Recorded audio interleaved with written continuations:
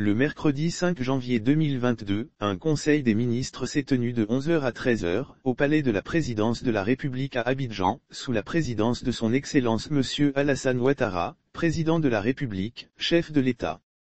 L'ordre du jour de cette réunion comportait les points suivants, échange de vues entre le président de la République et les membres du gouvernement, divers. Échange de vœux entre le président de la République et les membres du gouvernement. Le Premier ministre a, à l'entame de sa déclaration, adressé au nom de l'ensemble des membres du gouvernement et en son nom personnel, les vœux au président de la République, à son épouse et à sa famille.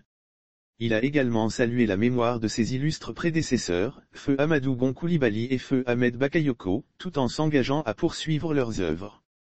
Dans son adresse, le Premier ministre est revenu sur les grands dossiers de l'année 2021, notamment la gestion de la crise sanitaire liée à la Covid-19, en mettant en exergue les avancées obtenues par le gouvernement dans la lutte contre la pandémie liée à la Covid-19, l'amélioration des conditions de vie de nos populations à travers l'adduction en eau potable et l'électrification des localités, l'assainissement et les infrastructures.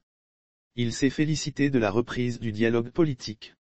Pour cette année 2022, le Premier ministre s'est engagé avec le gouvernement à poursuivre les efforts autour des 3 priorités énoncées par le président de la République dans son discours à la nation, le 31 décembre 2021.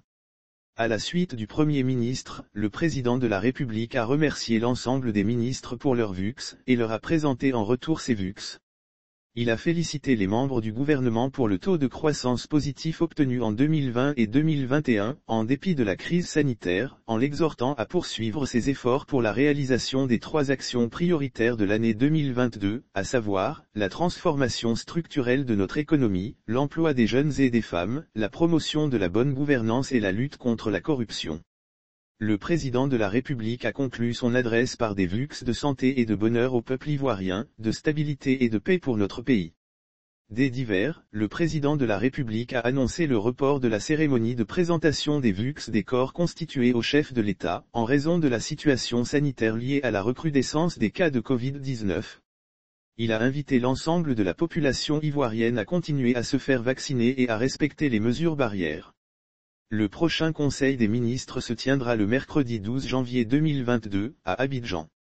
Fait à Abidjan, le 5 janvier 2022. M. Mamadou Tour, ministre de la Promotion de la Jeunesse, de l'Insertion professionnelle et du Service civique, porte-parole adjoint du gouvernement, porte-parole @communication.gouv.